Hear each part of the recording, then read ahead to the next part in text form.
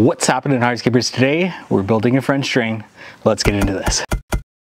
So as you can see in the back, we had to get our excavator between this, which was 41 inches, and our excavator was 39 inches.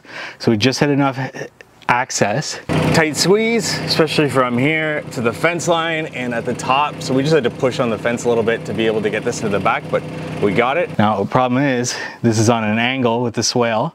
So our Mini X was just about by the fence. So we actually had to lean on the fence a little bit just to get that extra clearance to get it in the back. But once we got past this corner, which is the tightest corner, the rest of it was smooth sailing. So luckily we got it in the back.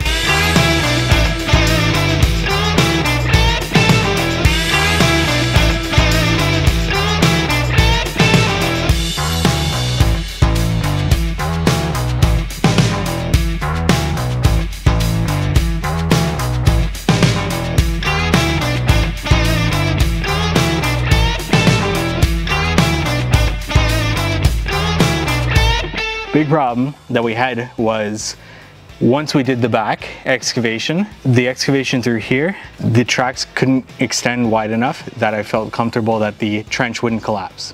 With the digging of the excavation bucket being 12 inches, the tracks would have been right on the edge, and it was pretty sloppy enough that it would have collapsed, I think.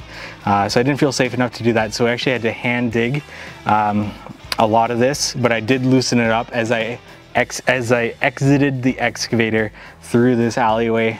I did loosen it up as I went, as opposed to picking it up, putting it in the wheelbarrow. There just wasn't a way to do that. So I loosened it up as we went, and then we came back with the wheelbarrow and then hand shoveled into the wheelbarrow.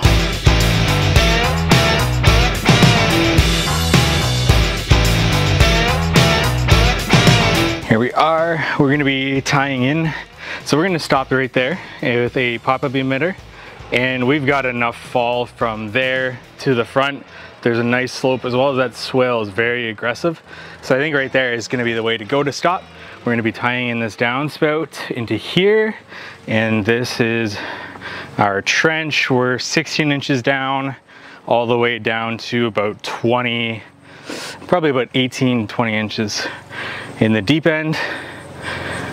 And down here, so this is the bad spot. This is where a lot of rain is pooling, and so we want to be low enough that we're going to capture that, as well as I wanted a wide enough trench here because this is the problem spot, as well as this.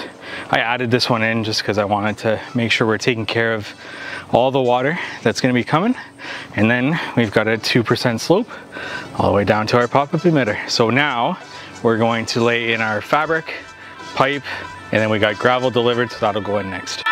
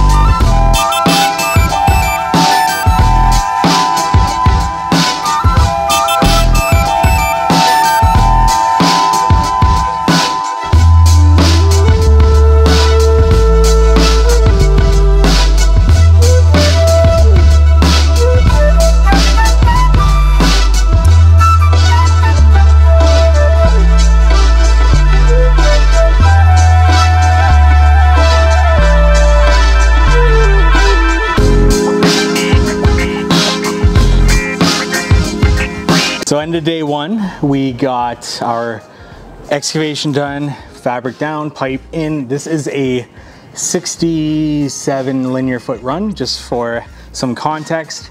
Our drainage area is 16 inches and about 16 inches down for the most part on average.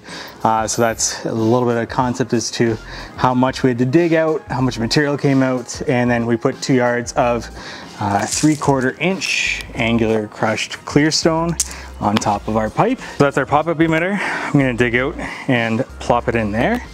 And then we're just going to burrito wrap this. So we got one side going in, one side we'll cut off the excess soil and sod on top. Got to touch up some areas. Then we'll have a solid pipe coming in and tying into our T.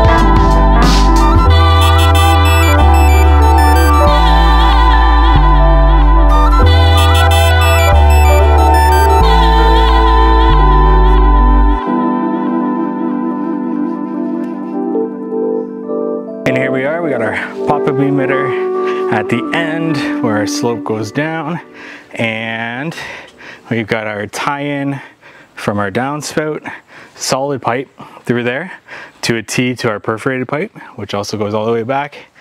And got to do some cleaning up, seed a little bit around the edges. But ideally, by the end of this, you wouldn't even know we're here after some cleaning up and some seed. If you have any questions, leave them in the comment section below. I do recommend, if you want to learn more about French drains, the French Drain Man channel is actually a great channel. I do recommend that you check that out for French drains and drainage in general. That's a great channel. And comment below any questions that you may have, like this video you found helpful for whatever reason, and subscribe to this YouTube channel for more hardscaping content like this. Thank you so much for watching.